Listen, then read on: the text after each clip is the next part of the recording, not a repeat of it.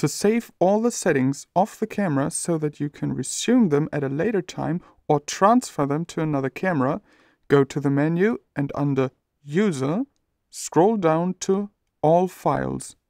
To save, click on the Save to Media B.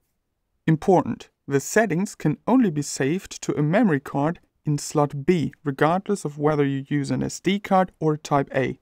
Save to Media B and select the storage slot for the preset. Execute and OK. And from now on, you'll find the saved preset under Load from Media B.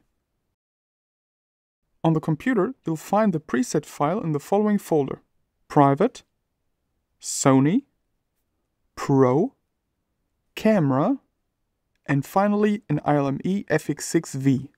If you store the presets and send them to a colleague, in the end it is important for applying them in the camera that the file names are formatted correctly for the camera.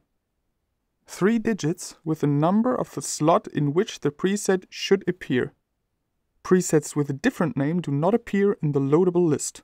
So rename the file to 001 or 002, for example, before importing if you renamed it before.